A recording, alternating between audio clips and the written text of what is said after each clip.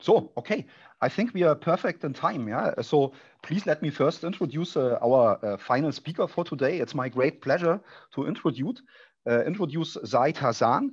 So Zahid is a pioneer in the study and also discovery of quantum materials, and of course, in particular, of topological matter. And he uses sophisticated techniques, scattering, spectroscopy, optical spectroscopy, and also microscopy techniques to learn more about these materials. And this is also what he's going to talk about today. And so he's giving a talk about the discovery of topological magnets in 2 and 3 dimensions. So Zahid, we are very much happy to have you here, and the stage is yours. Please go ahead. Thank you. I thank the organizers for giving me the opportunity to present our results here. So this talk is, to be more specific, it will be more specifically about Chern magnets, Chern, Weyl, and kagome magnets, and I'll indicate some future directions that we are working on. Okay, so I'll give a 5 or 7 minute introduction so that you can see my point of view, which is actually not theory. So the story is about starting with experiments, early experiments on topological insulators, how we were drawn to magnets in 2D and 3D. It's not related to any band structure calculation or theoretical prediction or anything. So, and it turned out this approach is working very well. Okay, so in last 10 years or so, we have seen topological counterparts of metals, insulators, magnets, and superconductors. And this, especially in 3D. So I think the realization of 3D topological insulators opened up connection to real materials worlds, which includes magnets and metals and superconductors and whatnot. And much of these things, it has experimentally, we have been probing these things by combining spectroscopy and microscopy, RPS and STM. And my group does a little bit of theory as well. I'll mention where our theoretical contributions are in this field. But primarily we are a spectroscopy microscopy group, okay? So I should start out thanking my students and collaborators whose work I will be presenting mostly. This includes Ilya, Suyang, Yashin, Gochin, Sonia, Guang. And some of them have now moved on and have their own research groups at other universities. So we are funded, officially funded to do theory, RPS, and STM. And our theory work has been led by Goqing Jan. And RPS is a collective, RPS and STM are collective efforts of my students. I have listed them all here. And our samples are some of the materials I'll talk about. They're from Ramon Shankar, Fengcheng Zhou, Changlong Zhang, Shuang Zia, Nitin Samart, Claudia Felser, and a number of other groups around the world. We have labs in Princeton, and we also use facilities around the world. Okay. So what we have seen, what is the connection that considering a time reversal invariant version of the quantum Hall physics, quantum Hall state gives you 2 copies of the edge state, counter-propagating edge state. I mean, each copy is chiral in some way.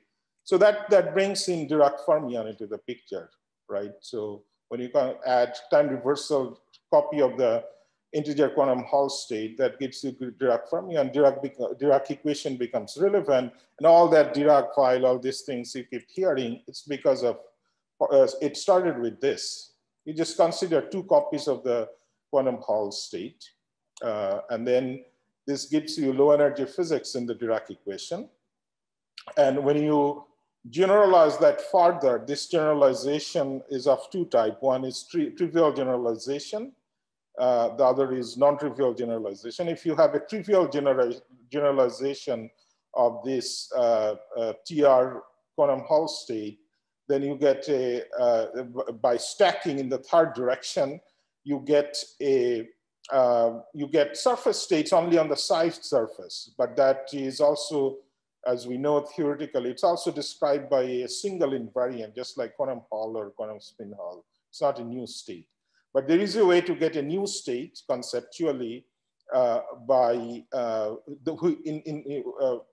new state where you have odd number of Dirac Fermi on all surfaces, not just the side states, but including top and bottom. So that must be described by 4 invariants. So there's a non-trivial jump here you can see. So in other words, the 3D topological insulator is actually a new state of matter from a topological point of view when you consider topological invariant. It's not just a simple generalization of the 2D quantum Hall, quantum spin Hall physics. So then that, I mean, there's a number of theoretical contributor to this, this set of ideas. So the experimental challenge is how to couple to these 4 invariant topological states. You know, just doing some band calculation and all these things, it doesn't give you a deep insight into topology really, how that topology connects to experimental things. So we don't do band structure. We calculate those things, but we don't do that comparison. We experimentally try to establish the topology just by experiment alone without referring to theory. But I thought I would give you a conceptual connection without a band structure. So it's about invariant structure. Of course, it has mapping. I mean, you can talk about band structure having those invariants, okay? But experimentally, I don't have to refer to band structure. So this spirit is coming from the original quantum Hall or in the integer quantum Hall, in the original quantum Hall case, you do a transport measurement, meaning Hall conductivity. Then the coefficient, this sigma xy, this is your topological invariant. This is a quantum number. It's quantized by n, right? But this quantum number is a special quantum number. It's a topological quantum number. I mean, TKNN paper showed that it's basically mathematical equivalent of Chern number, although they did not explicitly say that. So then we are now faced with a new paradigm in some sense. We're now faced with a set of quantum, these are topological invariants. Now, how do we measure them? So the obvious question you can ask, as we were asking in the early days, that, okay, is there a transport experiment that we can do? Like in analogy with the quantum Hall, I asked Hasan Kane, and he was very clear about it. And thanks for explaining to me that there is actually not, these invariants don't couple to the transport. If you, I mean, there is indirect transport consequence, but they don't come as in the original quantum Hall paradigm scenario. So that's why transport will not give you a decisive and clear clear answer here. So then, how do we measure these invariants without referring to band structure or any of that thing? Those are messy, ugly things. So how do we do experiments so that I can directly see the order parameters or topological invariants without worrying about band structure spaghetti? Okay.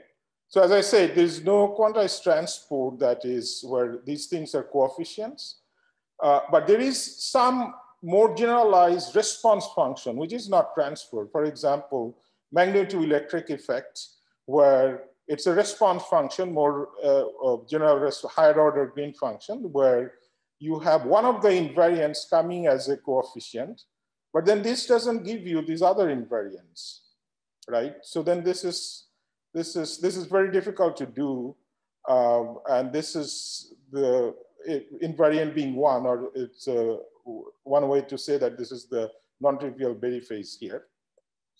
So then we realized that there is a way to do coupled to this, without referring to band structure, is that we probe, because these things are defined by all the, these are in some sense discrete or functions of all the all the degrees of freedom, fundamental degrees of freedom of electron. So in other words, spin, momentum, and energy, everything together. And then this is on the bulk and boundary. So topology is about bulk boundary correspondence. So then if we can measure the electron spin, momentum, and energy quantum number in the bulk and in the boundary, and see how they are connected or disconnected, then we will be able to look at this invariance without making any explicit comparison with the band structure. So this approach I have demonstrated, my group has demonstrated this approach, this methodology by combining spectroscopy and microscopy over the last 15 years. And the new development, other people doing ARPAS or STM or other things, they are actually using the methodology that was established before 2010. So in 2010, we had this review paper, RMP. This review is actually mostly 2/3 of this RMP is about this experiment. Very little theory is there. And I invited Kane to write a section of the theory. So it's mostly about experiment, and then last 10 years, all that happening, the methodology people are using some people are using is actually based on here.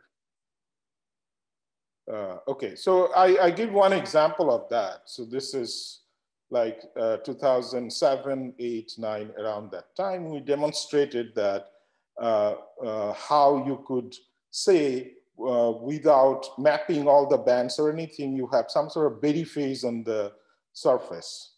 So you do a spin resolved photoemission spectroscopy here in certain polarimetry mode. And then you can ignore certain details. I mean, I'm not going to re-describe those 10-year-old experiments. So these are, then you can track the spin here, relative spin here, and see whether this has time reversal symmetry or not. Like K plus is down and K minus is up. And then you can in situ also, this is an insulating topological insulator. Fermi level is cutting here, right? So all the band structure is irrelevant. Its detail is irrelevant. You have half the degrees of freedom here, right? So when you take a spin in a parameter space, in this case, in momentum space, 360 degree, you get a bi-Berry phase, right? You have to take, it's a spin half object, electron, right? So then your topological invariant, that nu naught I talked about, is 1. This is not referring to any band structure or anything. So this is how, without comparing or comparing with band calculation or any band theory or anything, we could see that there is something unusual on the surface that, let's say nobody tells us anything, the theory did not exist or anything. We can look at this right away, we see it's very different from Rashba. In Rashba, you'll have another branch, and then you'll either get phase of 0 or 2 pi, but you get something new here. You get half of that. So you have a half Dirac gas. This also you could compare with graphene. Graphene has 4 Dirac cones. Here you have just 1. So it's like 1/4 of graphene. So there's something very unusual. And then you can also see spin momentum locking, right? The K plus is down, K minus is up. So then this is happening on all the surfaces. You can cleave some of the other surfaces, and it's independent of the surface you choose. So it's independent of the surface chemistry or surface band structure or bonding, chemical bonding. It's unrelated to that. So it's always this odd number of fermion, half fermion, half Dirac gas on the surface. You may have some other things coexisting, but you always have at least a half Dirac gas existing there. So this 12-year-old story, right? So then you right away you see that if you draw this picture, you see backscattering is forbidden, direct backscattering, And when you do STM, you see in the quasi-particle interference pattern, you can more clearly see, because STM is now measuring a higher order grain function. So then you see. So in none of that, all I talked about, I did not refer to any theoretical calculation. Okay. So then the next thing we did is we raised the temperature up to room temperature, and we saw that this spin momentum locking half Dirac gas state with new knot topological invariant 1 survives up to room temperature, 300 K. So this was a very fascinating moment for the team that, much of the quantum Hall, quantum spin Hall, all these things are at very low temperature. Can you get a room temperature topological order? So this was very exciting thing for us to explore. Okay, so now this is 2009, and within 2 years, this is a slide from 2011. The field exploded. There's so many things happening. This is a slide I have from all the papers are before around 2011. You see that right away, people were trying to do magnetic topological materials, quantum Hall effects, Landau quantization, exploring quantum phase transition, doping it to a superconducting state, searching for topological superconductivity. So this explosion of activity happened a decade ago, right? So when these materials were demonstrated experimentally to be topological, and so I'm not going to, of course, now there may be 10,000 papers, but I'm going to focus for the rest of my talk on, as promised, on how these ideas led to magnetic topological matter. Okay, so but a lot is happening, and you can do a lot more. So one thing that motivated us, maybe also others, is that once you have this Dirac fermion, so as I said, that when you introduce time reversal symmetry, you have 2 copies of quantum Hall. It's like 2 correlates, now they can call it helical or something. This is how Dirac fermion enters. You could also think about that same thing in 3D. So then once you have a single Dirac fermion, that is a lesson learned from topological insulator, early days of, you can immediately ask, okay, if I have Dirac fermions, we all learn QFT, quantum field theory in physics classes. You just, if you, a single Dirac fermion can be split into a pair of Weyl fermions, right? And in that Dirac, and you could also ask whether there's another half fermion is Majorana, because there you ask what if the wave function is real? If wave function is real, if you take its complex conjugate, you get the same thing. So that half fermion Majorana is its own antiparticle, right? Because the wave function is real. It's as simple as that. I mean, this is same with the Weyl. You can split Weyl. You can think of Dirac fermion as a pair of Weyl fermion. So this is all, now once you have that, it's all QFT physics. There's no new physics here. Okay, so this is, I think, in last 10 years that has been driving the field. After that, Dirac fermion appeared in the topological scenario. That was not there in the quantum Hall. Quantum Hall, you always dealt with the chiral edge state. There was no Dirac fermion until recently. So topological insulator introduced the Dirac fermion, and then much of the real physics is already in the quantum field theory books. It's just translating that into materials and condensed matter physics.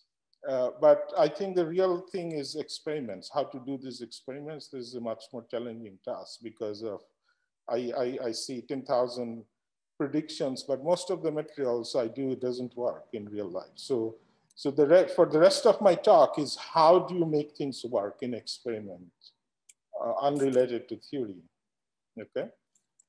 So as I said, in my group, I'm working on all these fronts, but in this talk, I'm just going to talk magnets.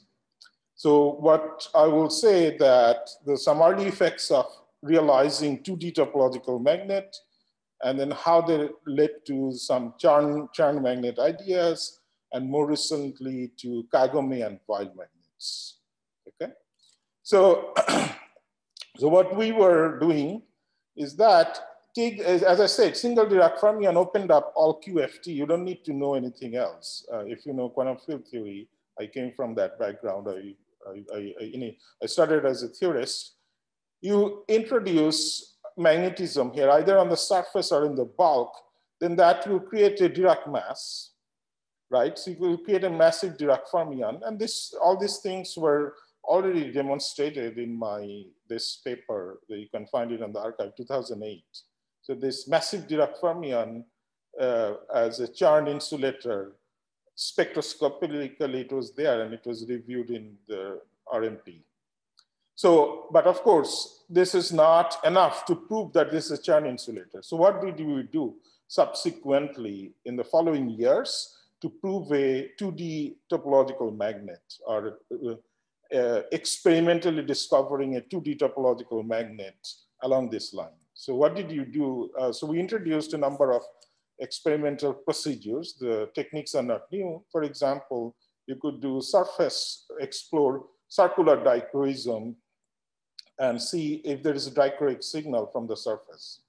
And this should also be even if your magnetic dopants are inhomogeneous. So it creates inhomogeneous magnetic field. And you could also check whether there's hysteresis in the sample, and that hysteretic behavior is correlated with the gap you see. And also the gap has to disappear as a function of temperature when magnetism is gone, right? So these are checks. We're not just, as I said, we're not just relying on ARPAS to tell us that we have Chern insulator, but it turns out still spin ARPAS is a very powerful probe of Chern insulator. For example, here, if you don't do spin ARPAS, there is no way to tell what type of gap you have realized. As I will show examples, that only with a true magnetic gap in a topological band structure, you get this hedgehog type spin texture. You could be fooled by a gap from some other, there are extrinsic sources of gap. Like if you have a thin film, top and bottom surface can talk to each other and create a gap. But this will not create you do spin ARPAS, you will not create a hedgehog's texture. Or you dope it with some non-magnetic dopant, it will not create that either. And then you can also check temperature dependence, that as you raise temperature, is the gap closing? Also doping dependence. The magnetic doping on topological insulator and non-magnetic doping should have different spectral properties, because one breaks time reversal, other introduces disorder. Both can be interesting, but there is a unique signature. So we found that spectroscopically speaking, the most powerful signature is this hedgehog type spin texture. And that is distinguished from time reversal invariant spin texture like Z2 Dirac type or tunneling gap type of thing. Tunneling gap will not create this out of plane. So if you place your Fermi level here, you'll find a spin polarized surface Fermi surface. So we were doing that in situ. We were doping NO2 gas molecule. This is like chemical doping, chemical gating, to bring the Fermi level inside the gap, magnetic gap, and see how the spin texture evolves. So in some way, if you're in high energy, then you have full Berry curvature, you have the full Berry phase. As you move to low energy, then now you see the Berry phase is destroyed. You have a spin polarized Fermi surface. So we also trace that this Berry phase tunability, and we can see that it disappears. So all these systematics together convinced us, I mean, this is not just this, including all of that, convinced us we have a way to know when we have a Chern magnet or Chern insulator. For example, this is a Chern insulator. Gap, Fermi level is inside the gap. It has this hedgehog spin texture. Okay, so now we can apply this methodology, this idea you know, I see these days, a lot of people, they look at a magnetic material, they do RPS on band structure and conclude this is a magnetic topological insulator. Even 10 years ago, we're not believing theorists or anything. I mean, we were trying to figure all these things out by experiment. So now I think this is not a good, healthy trend to just, there's nothing against theorists, they're doing their job, but experimentalists should do their own homework. It's just not, somebody said that this theoretically predicted, then you will do some sketchy experiment. That doesn't tell you anything really. If you take the theory out, just look at your experimental data, see if the data alone tells you anything. So we applied those ideas to kagome materials, because kagome materials are interesting from the point of view, at the K point, there is a Dirac fermion, Dirac crossing, and there's a flat band. So this is before this two-state bilayer graphene revolution. What we were doing, we were trying to think how to combine Dirac fermion, which might be a signature of topology in the presence of spin orbit, and flat band. So that was the idea. You could do heterostructure or hybrid structure, all sorts of things. So this is our way of entering the strong correlation topology scenario. I still believe that this is perhaps more powerful conceptually, physically, and fundamentally. That's because unlike graphene, here we have spin orbit. So this, you could expect rich physics here. Although we haven't found superconductivity yet on the flat band of kagome, but we found superconductivity. Some other group found superconductivity on the Dirac band and kagome magnet. So it's making progress, very interesting. And potentially it's more rich because unlike carbon, here you have spin orbit. So that's why I have been sticking to this. So now that I showed how to experimentally figure out whether you have a Chern magnet or not, and on the way you could get fooled in many possible ways. So we sorted that out. Now we can apply it to other things. So now one idea is that if you have a kagome magnet, and then there is a magnetic moment in some layer that is out of plane, that it will create a Chern gap in the presence of spin orbit. So then now the question is whether that is topological or not. So we can apply the methodology we have been developing, introducing for the last 10 years or so. So it looks like they're interesting. Now we can apply that to many materials and see whether you have it, whether there is theoretical prediction or not. We can figure out.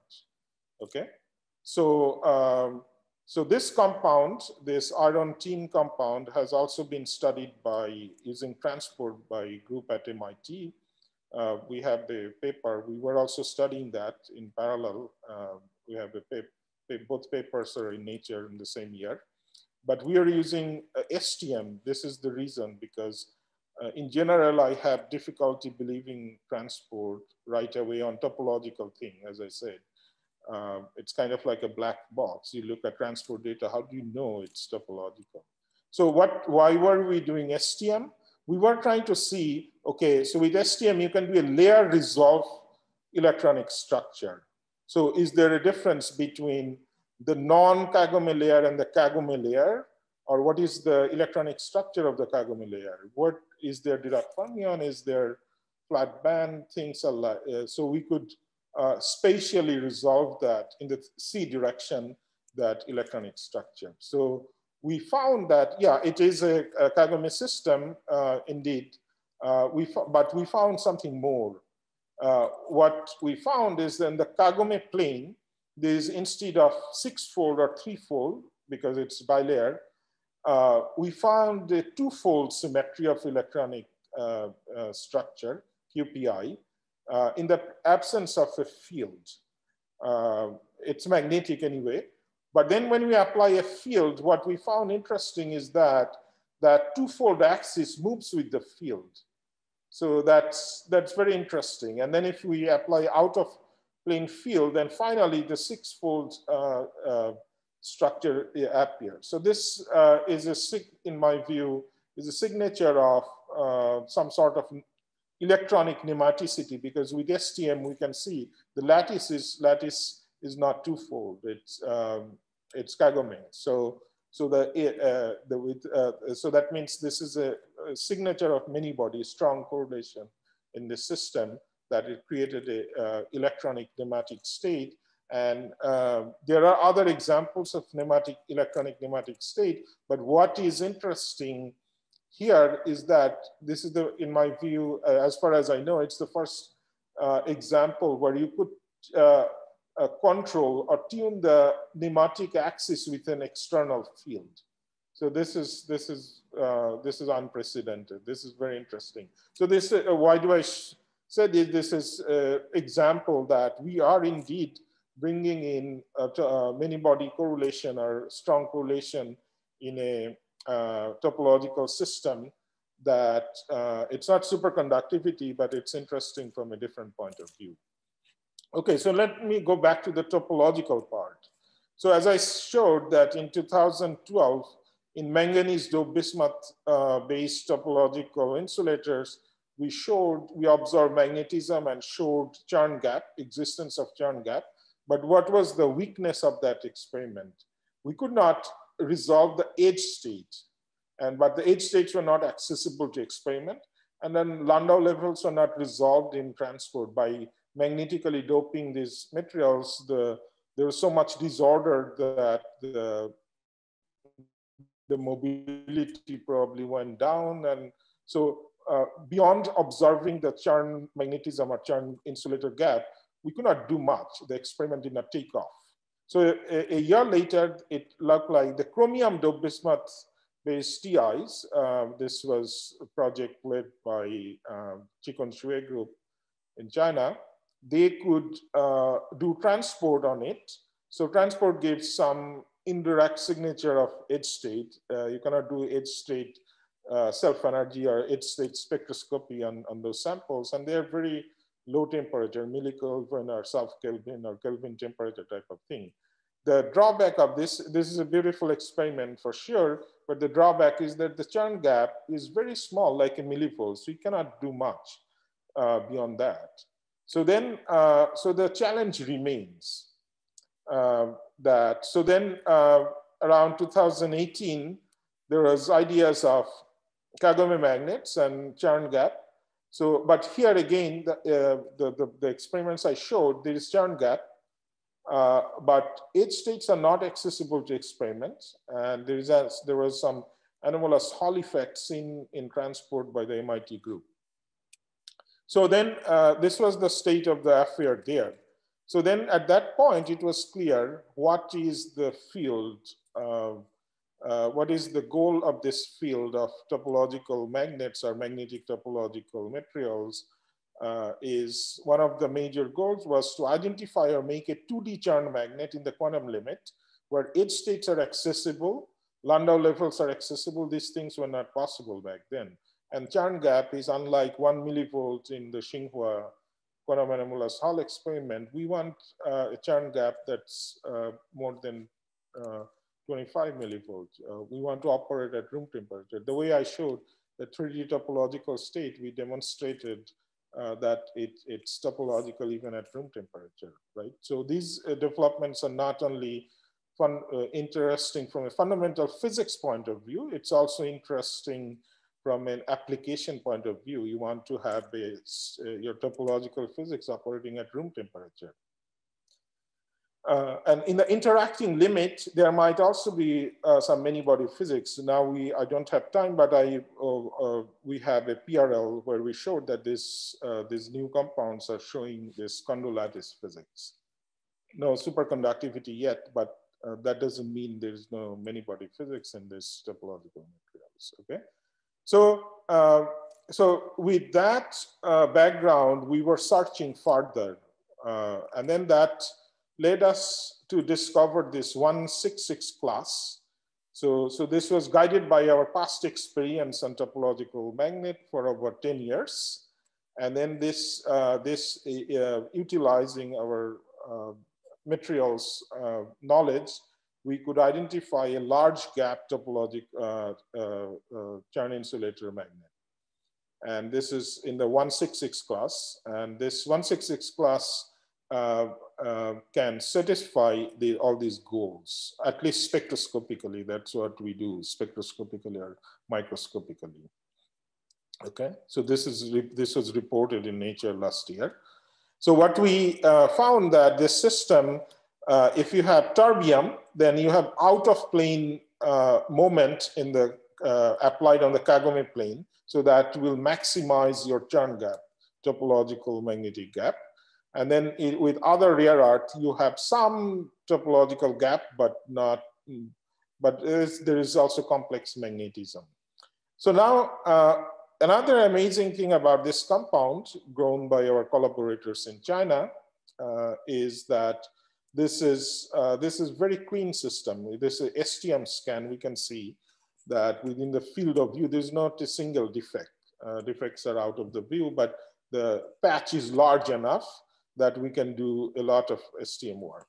So kagome magnets are not new. Many people have been studying, as I said, that if we put under STM to look how good is the sample quality, you can see this other kagome magnet like Mn3SN, this FeSN, and this cobaltine sulfur. Claudia Felser group has been growing those things. So you can see that these samples are not that good compared to this one, 1.6 compared. It's very clean. We can check under subatomic resolution STM experiments. So then if we are to explore the details of like the detail people probe quantum Hall physics, that community is 40, 50 years old, we need very clean samples like that so that we can take the field of magnetic topological materials or Chern magnets or magnetic topological thing to its next frontier, give it a tenure in the long run. So we need clean materials like this, okay? So then when we apply a field, then we see right away, we see there's a very clear DOS modulation. This is without DIDV, this is without DOS modulation. And then we can clearly see DOS modulation. And then when we look at, as I said, I'm doing STM now because you can check whether the physics is coming from your kagome plane, because there are other irrelevant planes or irrelevant bands or other things. So now we go to non-kagome plane, then you apply the same field in same direction, there's no DOS modulation. So in other words, this DOS modulation is related to the application of a full field. So that means clearly we're seeing Landau quantization here. So to check that how sure are we?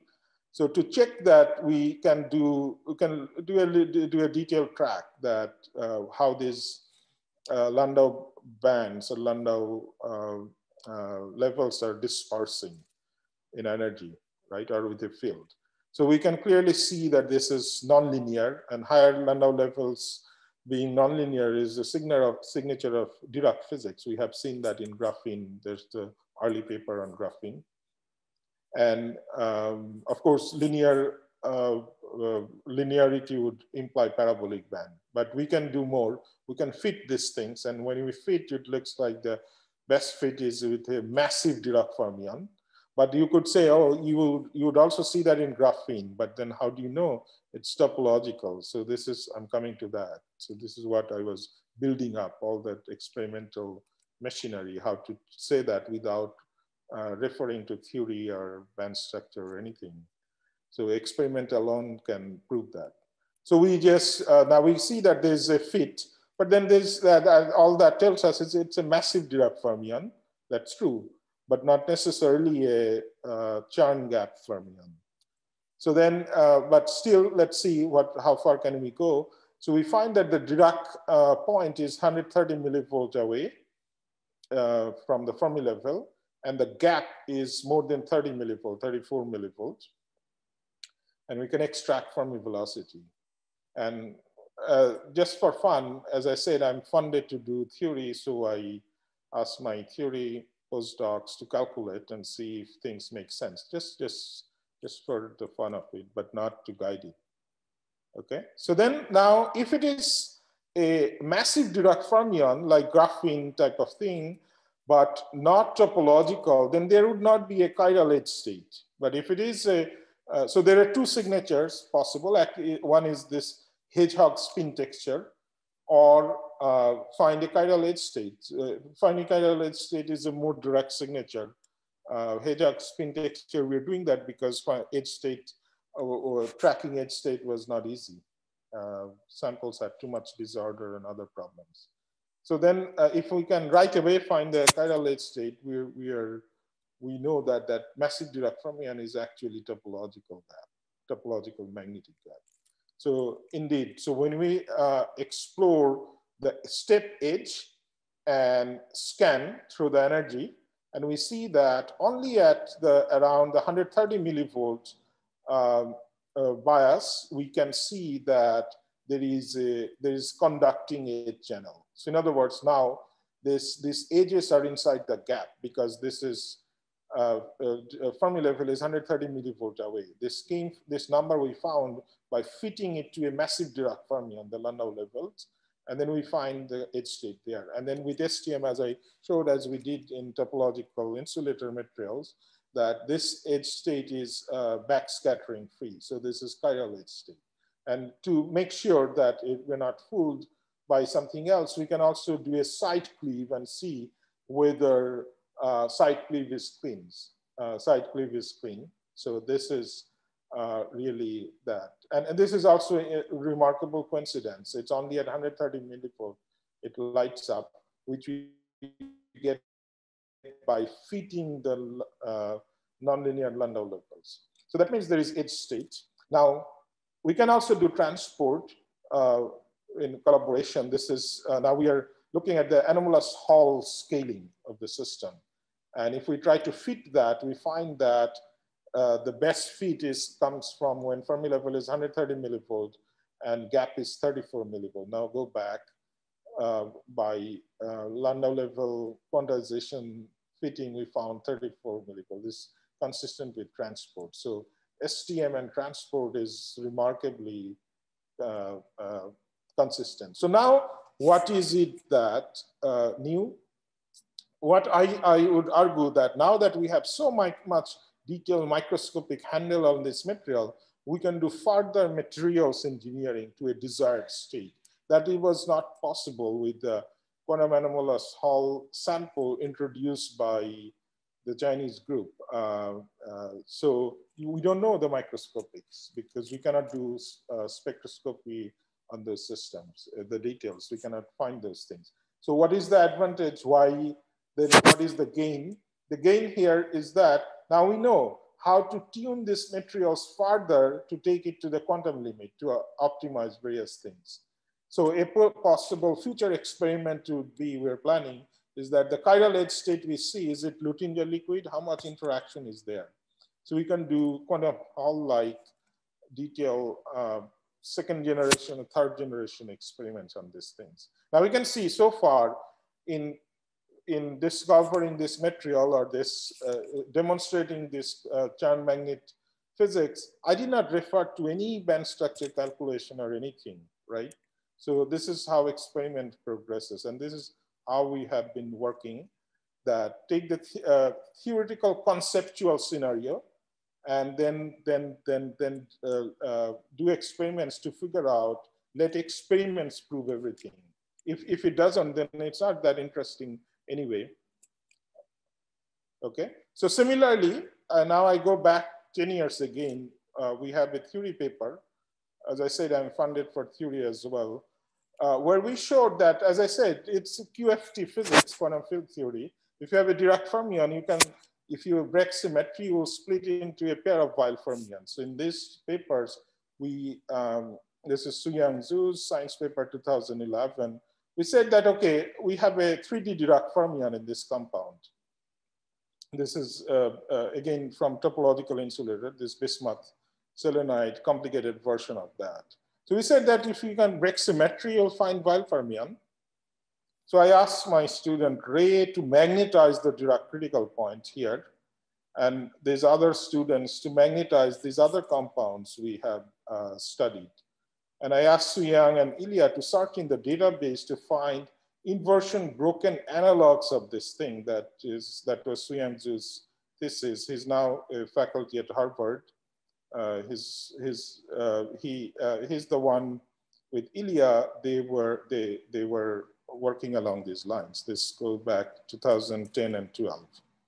So then we wrote this theory paper where we gave a materials algorithm to finding values, much simpler than symmetry or group analysis or anything. It works with experimental intuition. So we said, okay, since we have been finding topological insulators for so many years, so then let's see if we start with the topological insulator, how to create a Weyl semi-metal out of that. You will find ICSD analog of all these things, materials database. So you start with the topological insulator. This is your Dirac fermion circle, Fermi surface. If you close the gap, let's say you close at these 2 points, then you have a Dirac semi-metal with Fermi arc. And then if you break symmetry, then this Dirac point must split into Weyl, and then that necessarily breaks your Fermi surface to Fermi arcs. That's all. If you already know how to discover topological insulators, you can find this thing. So this is how we entered this task scenario. When this paper was submitted November 2014, all other theory paper predicting this came 2 months or later. So then in experiments, we actually did not use our theory at all. We used something else that I'm going to tell you, because as I told you, that I want to do experiments without comparing with band structure or any spaghetti, any of that stuff, because that's kind of ugly to me. So now, how do we determine Weyl topology? You can do surface Fermi surface or bulk Fermi surface with our technique, ARPAS. And then we see these features on the surface. So we want to see a loop cut, because whether there is anything strange about the loop cut, ARPAS people usually don't do loop cut, they just do a straight cut. So if we do a loop cut, then we see something very unusual, that we see chiral edge modes propagating in momentum space. So 2 of them, and their counterpart is not there or anywhere. So that's very unusual, because in ARPAS experiments, we have never seen that type of thing. So this was in 2 papers, 2 science papers by the same first author, 2014 and 15. So this chiral edge mode is very, very strange. So then now if you superpose the low energy ARPAS and the high energy ARPAS, energy ARPAS probes the bulk, we find these Weyl points, these point Fermi surfaces, if you like, hypothetical. But then when you do low energy, which picks preferentially on the surface, then you see these arc-like things that terminate on these points. So this is the topological bulk boundary correspondence. So this surface and bulk. So when we put bulk and surface together, so it looks like where the Fermi arc terminates, that's where the Weyl node is. Now the Weyl is split because it was together when it was a 3D Dirac fermion, but then there is a splitting, and the same splitting is in the arc. So now these 2 are coinciding in momentum space. So then this is the Weyl semi-metal. This is your Weyl fermion and broken Fermi surface that I showed here, and which originated from our 2011 paper idea in a series of papers. Okay, so but experimentally, we did not use anybody's band calculation or anything. We just showed that there's something unusual by experiment alone. Okay, so how do you find these arcs? We already showed that there's a double Weyl existence. You can see our earlier paper a year before, 2014, also in science paper by the same first author, so it gets mixed. So there we showed how to do Weyl, how to find how arcs connected double Weyl state. We could not resolve it because the splitting is small. And so this methodology was used by all other ARPAS people later on. So using our 2014 paper, we published the 15 paper. This is where we showed, as I showed, the bulk boundary correspondence without referring to any band calculation, how Weyl fermion and Fermi arcs are connected. And on the same issue, there was also a paper from MIT. They're people, they're photonic people, but that's not a Weyl fermion. In a photonic crystal, this is bosonic degree of freedom. You can call it Weyl boson if you like, but this is not, and they did not show any arc. There's a paper from IOP China in PRX. They talked about arc, but there's no topological proof. There's no Weyl fermion there. And then after that, a lot of people caught up on this. So then what did we do with that? Then but as I said, the original goal was to realize a magnetic, this Chern gap, 3D topological, how do we get a Weyl magnet?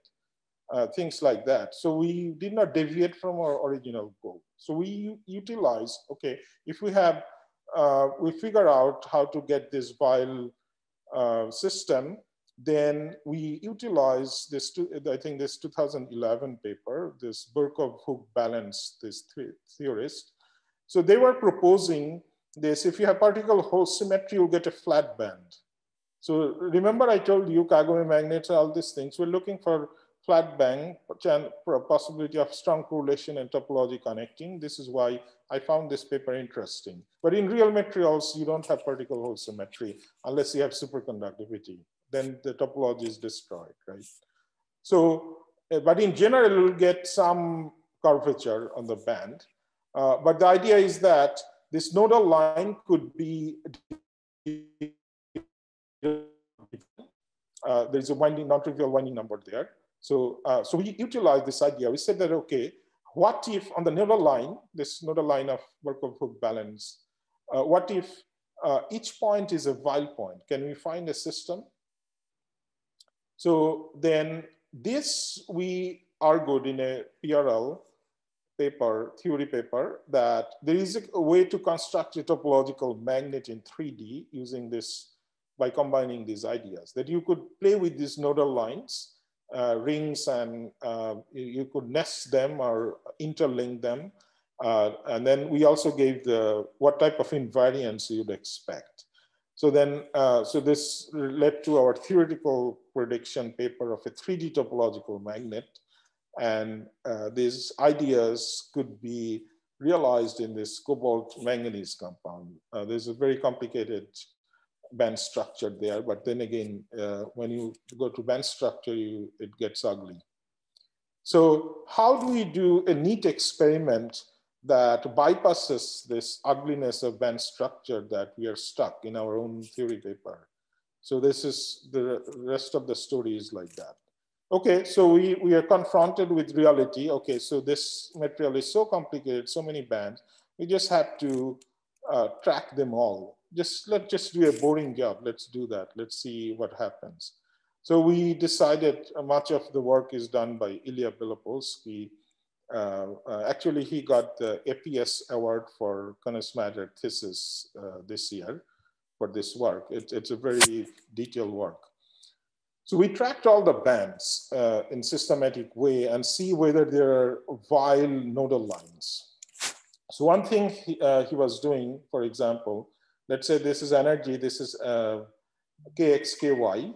So then if there is a nodal line crossing, then the band should have this type of behavior in this cuts, energy cuts, different energy cuts, that if you are at higher energy, it will look like this bracket type of thing, and then the other side of the bracket, and then in between you'll get a crossing.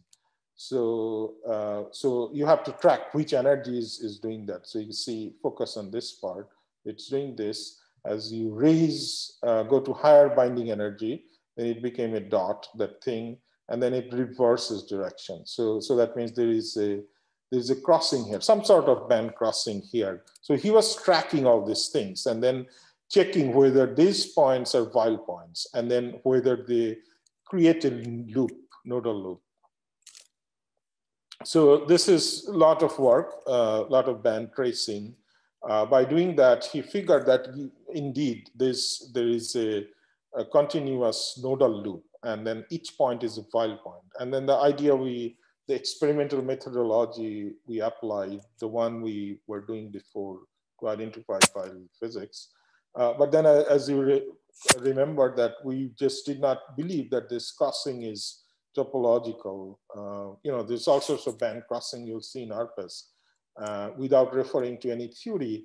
How do you know again that there's something topological? Go back to bulk boundary and see whether those crossings are interlinked with surface states. Okay, so indeed in ARPES, without referring to any theory, you can do photon energy dependence to track. Photon energy tells you in one mode of operation, it will tell you whether the feature you see or the bands you see, whether their electron wave packet has kz dispersion or not. So if there is no kz dispersion, as you change photon energy, the peak will not change. So this way, Ilya could identify that there's non-dispersive features that connect these Weyl nodes in the loop. So then this is what Burkov Balance called drumhead in their paper. So that means these green dots, they have no kz dispersion. They're electrons occupying those states. They're two-dimensional, and then the yellow ones are three-dimensional. So now again, as I said, that there's a lot of band tracing spaghetti stuff that I don't like. So I want to find a neat way to figure out, independent of experiment, the band structure experiment. Zahid, sorry for interrupting. You had 55 minutes, just to let you know. Okay. Then I'll cut it here. Right. No, but slide. Fine. Oh, I have 5 minutes. Five is fine. Yeah, please go ahead. Okay, sure. Okay, so then what we did, so ARPES with all these ARPES results, we fit that into DFT and built a model, DFT, that gives a best fit to ARPES. Now that we have a model, we can calculate the Berry curvature field or quantum geometry of the system. So then if we calculate the quantum geometry of the system, then we can calculate transport if that is reliable. So this is what we're doing. We're calculating anomalous Hall conductivity as a function of the chemical potential. And from ARPES, we know where the chemical potential is in this real sample, in this real material. So we place that here. This is the chemical potential in this compound. So then from that, we read off that the anomalous Hall conductivity should be around 900 standard units here. If the chemical, it's not at near the Weyl node singularity or something where it will lead to near divergence. That's not the case. It's here. So then if we do that, then we can compare with transport. This was measured by Kaustov-Manna in Claudia Filser's group. And then when Kaustov sent us these results, he is finding, this is experimental transport results, he's finding 870 in standard units. And this is very much consistent with the ARPES-based prediction. So why is that important? Why did I say that whether there is Berry curvature field, non-trivial quantum geometry here or not, why is that this is not because I don't believe ARPES, but you could easily miss some important band because ARPES is a very complicated technique. So I wanted to make sure, so that's number one reason, that we did not miss any band. If we miss any band, then this will not come out right. The Berry curvature quantum geometry calculation will be totally off. And then the second reason is that, you can do transport and all these things. It doesn't tell you any of the topological features that was going on. So this is the second reason. that you can do a lot of transport on 3D complex materials with multiband. I'm not saying ideal, simple quantum Hall samples type of thing. I'm talking when I'm being critical of transport, I mean 3D materials with multiband structure that where identifying topologies in transport is very much difficult. But then the fact that now RPES and transport are in agreement is a remarkable thing. Previously, I showed STM and transport are in agreement. But in my view, I just cannot take transport and look at transport data alone without theory or anything and tell something that is topological. So that's the point I'm making here. So then I'm reaching my conclusion that in topological magnet, we demonstrated how to identify a Chern gap, topological gap in a magnetic material in 2D and also in 3D. And then we showed these materials are quite rich, that there is nematic physics in kagome topological magnets. There is Weyl magnet that has interesting quantum geometry, quantum Berry curvature field and quantum geometry.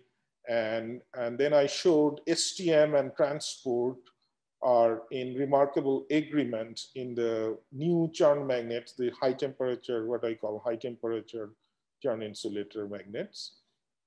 And then and also in the Weyl magnets, I showed that there's remarkable agreement between RPES topology and transport signature, although it's not obvious by looking at transport, you can tell it's topological. But it's useful. So I would say that the synergy is important, and my group, I'm now also funded for doing transport. So my group in the next few years will be combining spectroscopy and transport, just as I showed a few examples, to explore this wonderful world of topological magnets that we started out many years ago.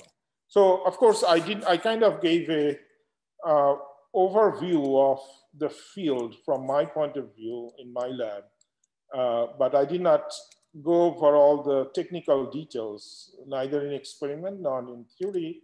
So students or young researchers, they are welcome to find technical details related to our experiments in our review papers where we give more details. So, the starting point would be this RMP, which gave us a lot of things, how to use RPES or STM to explore topological physics, and what was new experimentally or methodologically, it's described there. And then more recently, Weyl and magnets and other things. I did not list, we have two recent papers, both one in Nature Review Materials and one in Nature Review Physics. I forgot to list them. Those two Nature Review papers gave you the most recent development in addition to this. Thank you. So many thanks, Zahid, for this exciting overview. So we have now a couple of questions. Zahid, if you like, you can read them yourself and then answer. So can you please click on a question and answer? So Q&A, it must be on your screen. Yeah, I can see it. And then, so if you don't mind, please read them and then please answer.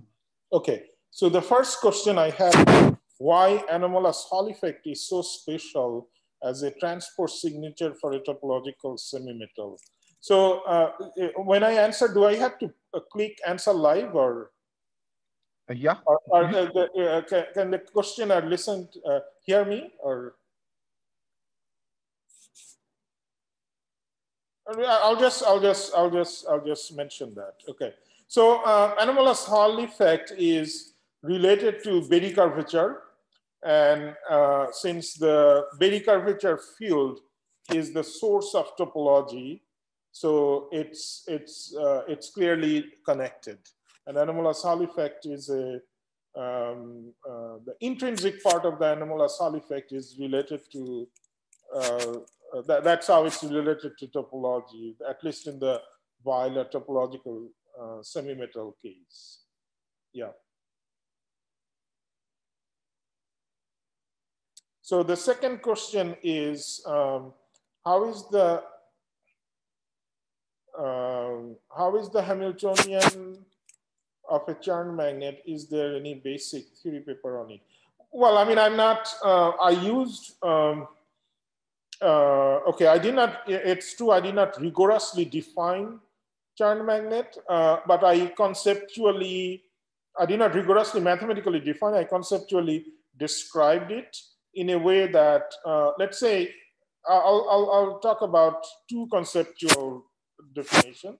One is like, you take a topological insulator and you magnetize it, say out of plane magnetism, then it breaks time reversal symmetry, right? The Z2 topology is now lost. The Kane-Meili type topology is now lost.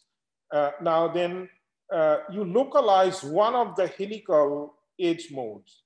The other remains. Since each mode is like chiral, so then it becomes a single edge mode that is in a magnetic, that's propagating inside on the boundary inside in momentum energy space, it's inside the gap. So then what is a topological object must be described by a topological invariant.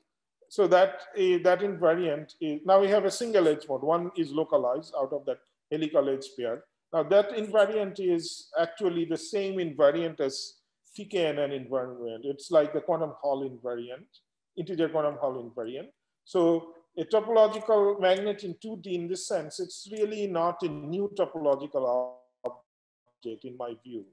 In my view, similarly, quantum anomalous Hall effect, people talk about a lot. Quantum anomalous Hall effect, in my view, is not a new topological phase of matter, because I argue that its topological invariant is same good old TKNN invariant that describe von Klitzing's integer quantum Hall state. So 2D topological magnet is not new. It's topologically isomorphic to the original integer quantum Hall. But of course, why there is so much excitement then? That's because now you can get rid of an external magnetic field. So there is a lot of experimental play if you may potentially integrate into a device that may work for you. So yeah, it's fundamentally not new, TKNN, but it's experimentally exciting. And then I'll come to the second part of my talk where I talked about 3D topological magnet. That's new. There's no 3D quantum Hall state that's described by those very curvature field and that sort of thing. So the state we see in gallium, this manganese compound, that compound is the first, in my view, as far as I can tell, this is the first experimental demonstration of a 3D topological magnetic system. That is unprecedented. There's nothing before that. But the Chern magnet is not new. It's just TKNN old stuff. Okay, so now let me move to the next question. Is Landau level quantization confirms so that's a very good question. Is Landau level quantization confirms the topological nature? No, I was explicit about it, if you remember. What I said is that the Landau level quantization, if you have higher order nonlinear Landau levels, it tells you that you're dealing with massive Dirac fermions.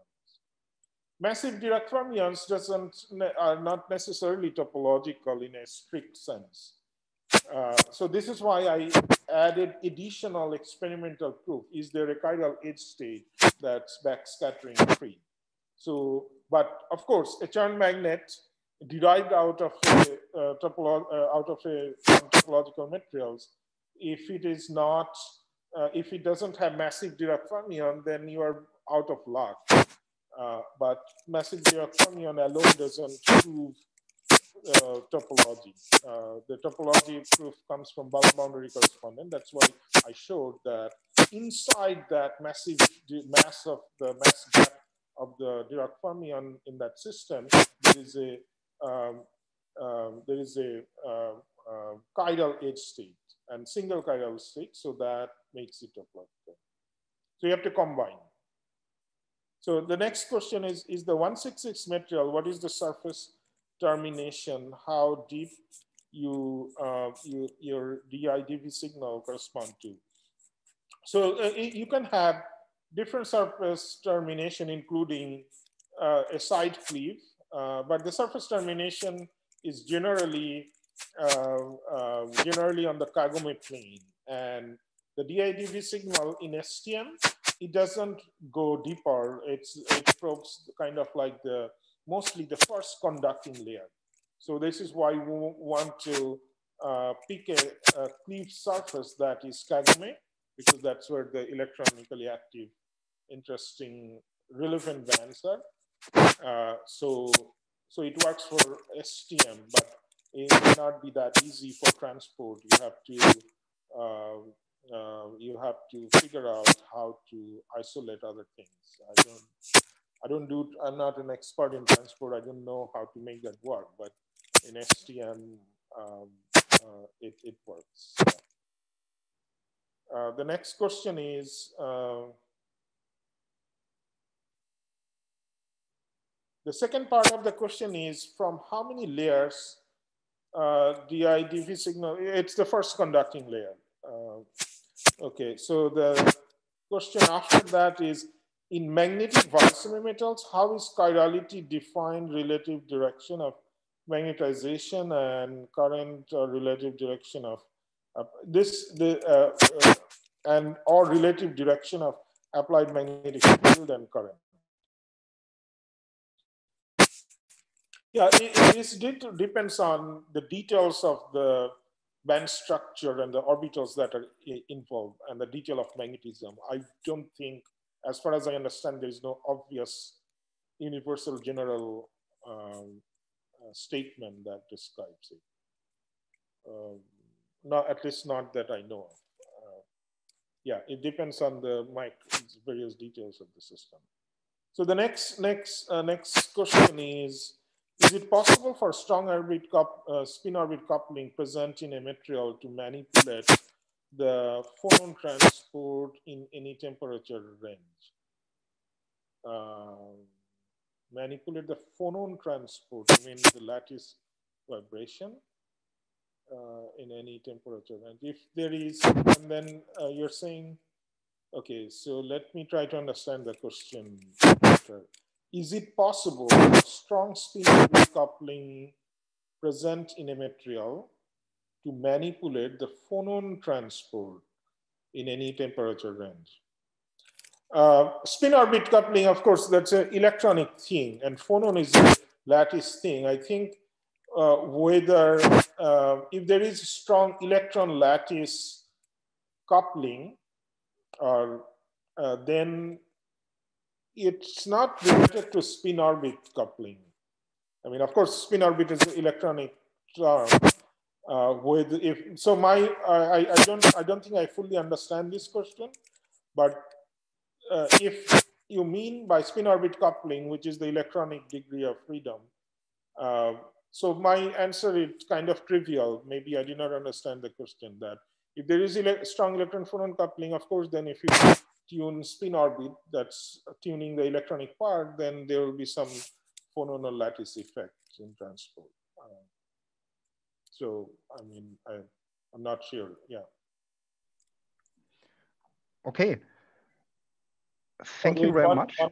One more question. If one uses a substrate such as the Weyl metal sample gets strained, then will the pseudo electromagnetic field be generated inside the sample? Yeah, I mean, if you strain a Weyl semi-metal, then if that strain field works in a way that the Weyl splitting is larger, that means you're tuning Berry curvature. And then in addition to that, there may be other, like in graphene, the strain field in graphene can create a large pseudo magnetic field. and like spontaneous Landau level quantization, things like that. Yeah, I mean, you'll see, but I am not sure how to decouple those things in experiment. Yeah.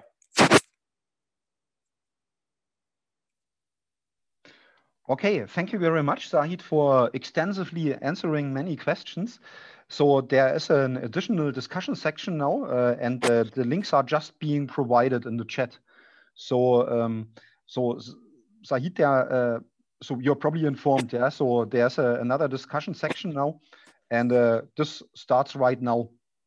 Okay. So for the moment, thanks a lot again, yeah, for your really nice overview and for all your time answering questions. Yeah, thank you all for organizing this meeting. Thank you.